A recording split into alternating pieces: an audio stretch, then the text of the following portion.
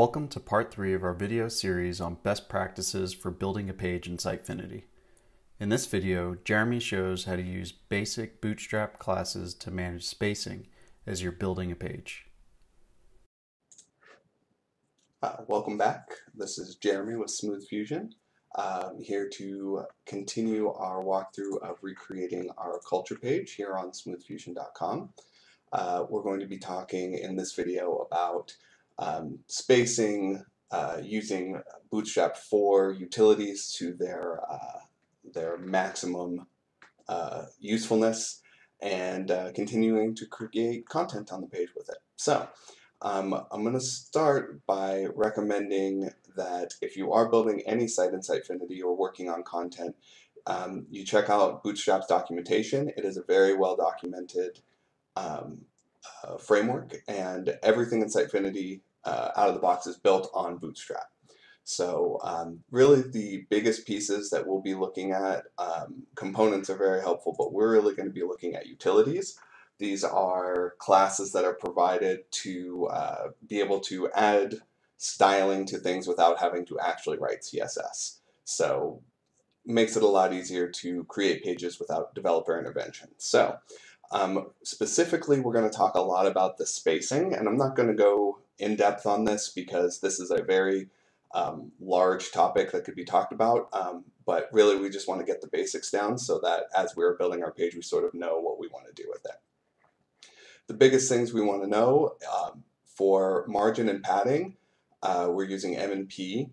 There are slight differences between these two, but we're again not going to get too far into that. We'll mainly be using padding, or a combination of two if we can't get enough space with one. So we'll talk about that when we get to it. The sides of the element we're going to put margin or padding on is designated with T, B, L, R, X, and Y for top, bottom, left, right, both sides, or top and bottom. And size is also another very deep topic that we will stay away from in these. Mainly we're going to be using either 5, the largest, or 3, the medium one. There may be some different ones we mess with later, but really we're going to be starting with these and then maybe just playing with them to see what spacing we want to use. All of this math, what the spacer is, all of that is a huge conversation that can be covered in another video, probably one of the developer ones. But for some examples, we have, so MT0 is margin. At the top of the element we put it on is none, 0. And that's what happens to it. So if we do ML1, that puts the margin left to the smallest increment. PX2 puts padding on both sides at the second highest increment. And then P3, if you don't put any sides of the element, it puts it on all 4 sides. So that's all 4 sides of our element will have the medium size padding around it. And so what we're going to do with that is we're actually going to put those classes on our content blocks. So in Sitefinity, you have this advanced setting, and I really want some vertical spacing between the top of our page and the image from this content block. So you see we have a pretty good gap here and a pretty solid gap here. So we're going to put PY, which is padding top and bottom, to the highest number that we can. And we're going to save this, and you can see already we've gotten a little bit more room from here, but I still think we could use some more, so I'm going to do it to the image as well. In the image, under more options, you have this, and I'm going to do the same thing, top and bottom, because I think we're going to want some space from the block below it as well. So you can see now we've got a pretty good amount of space. Let's take a look here. That doesn't look like quite as much space. I don't think we need to do much space in there. I think that looks just about right. So we're going to save this, and let's preview it. Let's take a look.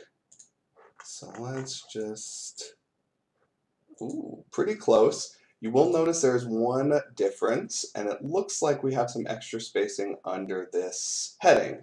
So the other nice thing about those Bootstrap classes is that if you don't want to space an entire content block, maybe you just want to space one element from the other, you can come into HTML and just add the class. So let's just set this to margin bottom 4. The reason I'm using margin instead of padding on here is just because this already has a margin on the bottom of it. All heading elements do. So by specifying what we want the margin to be, it's actually going to override what the default is. So whatever the spacing was there, It's not going to add to it, it's going to get rid of it and instead replace it with this one. So let's save that. Let's save it as a draft. And let's take a quick refresh. There we go, got some more space. Look at that. You can't even tell the difference when I switch between tabs. Beautiful. So we're going to go down here to what's important to us. Looks pretty good. Looks like we have that same spacing underneath the heading on that next content block. So we're going to go ahead and do that on there as well.